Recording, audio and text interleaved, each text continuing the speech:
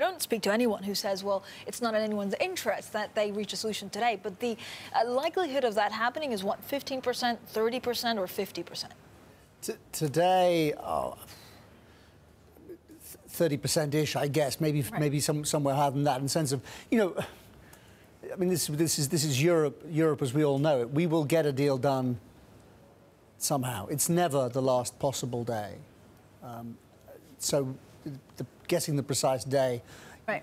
We just extend deadlines and we get it done. Okay, so this is what the Greek two-year yield is doing, right? 9.7. Do you assume that they will do a deal even if it's at the last minute, or are you really concerned about them having to ask for another bailout that will be very unpopular?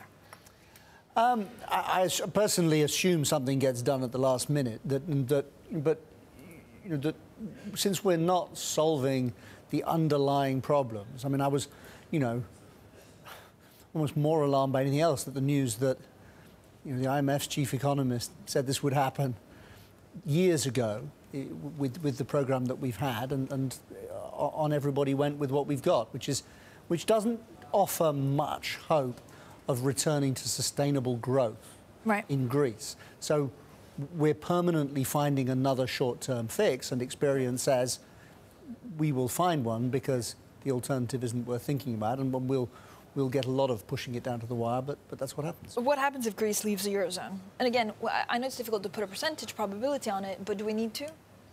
I don't know how intelligently we can, in the sense of these sort of big binary things. It's not impossible, but a number's just a guess. At least someone cleverer than me will put a number on it that they think isn't just a guess.